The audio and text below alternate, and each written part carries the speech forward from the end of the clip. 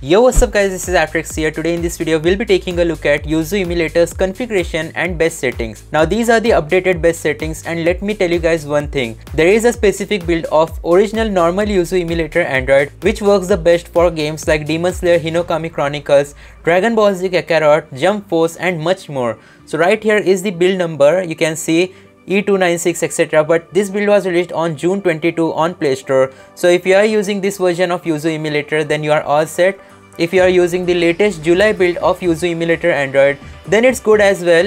It won't give any trouble on Android devices which are below Snapdragon 8 Gen 1. So if you have Snapdragon 888 processor or below, definitely using the latest build of Yuzu Android is the best choice for you. Now let me just go ahead and open settings. You can see I am using the Mesa Turnip Adreno driver version 23.2.0 for Adreno 7 series GPU revision 3. That's the best GPU driver you can use on Adreno GPUs, Adreno 6 series as well as 7 series. It gives the best FPS possible and graphical output. If you use the same graphic driver on Yuzu Early Access latest build, then you might face many graphical issues on Snapdragon 8 Gen 1 Android device or above.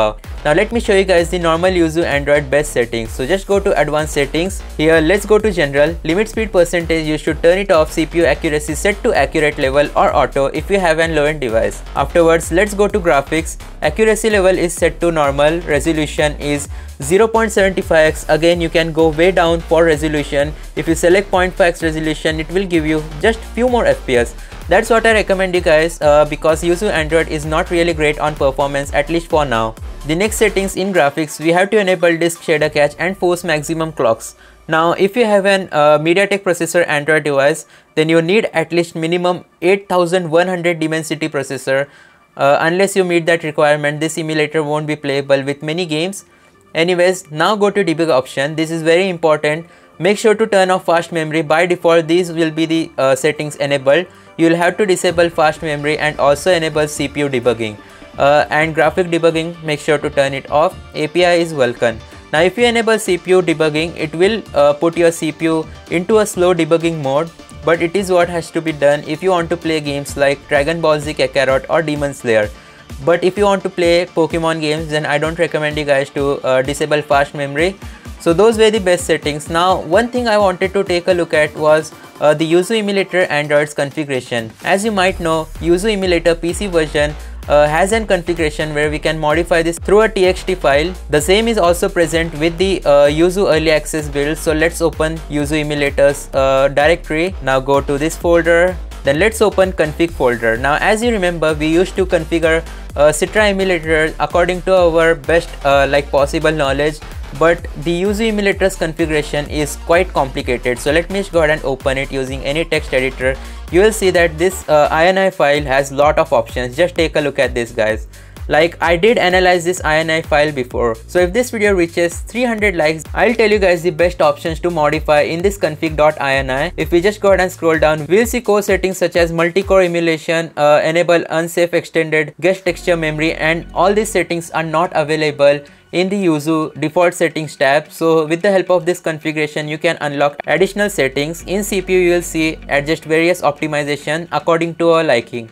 Now in CPU accuracy, we have set it to 1 as it is accurate. Now you can edit the configuration file yourself as well if you just have decent knowledge about these settings. If we set 0, then it will go back to default. If we use 1, then it will be accurate, and if we just type 2, it will enable unsafe optimizations. Afterwards, we have another option to disable safe optimizations. Below that we have CPU debug mode, which we have enabled. That's why it's true. If you type false, then the CPU debug mode will be disabled.